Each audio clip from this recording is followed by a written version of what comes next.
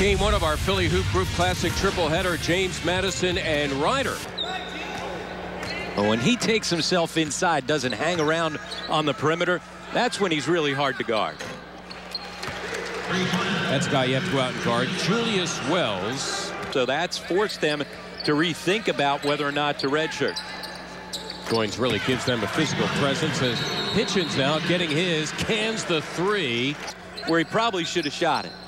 9 times out of 10, just keep it and go yourself. A strong move. That was a man's move on the play by Alion Duth, and one more. JMU, they continue to play the front runners, up 5. That's for 3, and down it goes for A.J. Davis. It's coming in at 42%. That's pretty good. He gets 6 for 6. Humpty Hitchens getting his. Ryder hanging around in spite of their rash of turnovers. That is a 3, and it rattles home A.J. Davis. Hitchens in breakdown mode. Thompson his best to stay with him. Oh, 7 nice off play. for the youngster Hood. Davis the hustle, and Swindle the slam back. The big fella's got it going on.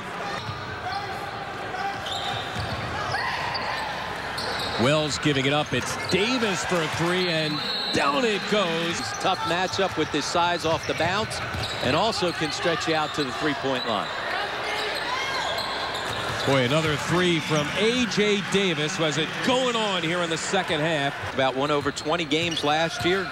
Won 82 games over the last 4 years under Tommy Dempsey, a school record. And a ton of open threes now for JMU. Seminoff, as Ryder was up pushing, hoping for some kind of a steal. And that was the reason for my question earlier, whether or not Gadsden had the ability to take over, because frankly Ryder has needed somebody step up in the second half, because they've had no answer for this guy, A.J. Davis. Yet another 3 for him. But Matt Brady's team exploding in the second half, led by the junior and his shooting, A.J. Davis. And they go on to defeat the Ryder Broncs in game one of our triple header. The Philly Hoop Group Classic here on the Comcast Network. The final score, 86-69.